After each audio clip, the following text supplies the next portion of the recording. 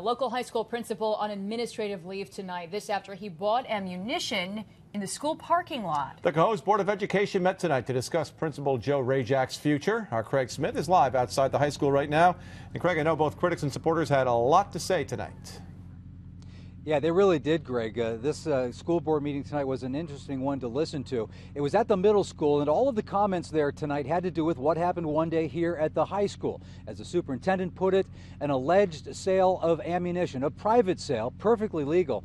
But there were some people who have a question about whether the principal violated the school's code of conduct and whether he should pay. Joe Johnson is a Cohoes High School graduate who thinks Principal Joe Rajczak should be subject to the same rules and penalties set for the kids. Some of the things that I thought weren't big when I was a kid and I got suspended for certainly would have been, less of a level than what this is. So Johnson is among those asking why the board hasn't already acted on something school officials have known about for weeks. It just seems like it's being dragged on. Like it's an ongoing, like this is a cut and dry.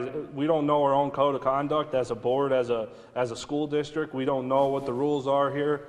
Most who spoke had praise for the principal, if not for his consumer choices. Did he probably make a mistake? Yes, but should he lose his job over it?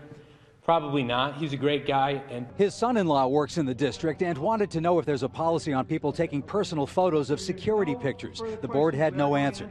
One teacher questioned whether the school's code of conduct applies to anyone 21 and older. School board president Mark Pascale.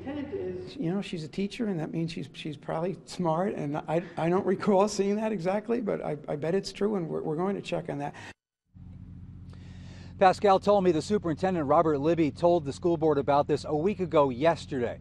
Now, on its website, the school district essentially states the school principal violated the code of conduct. The very first sentence of the code of conduct says it's supposed to govern teachers and other school personnel.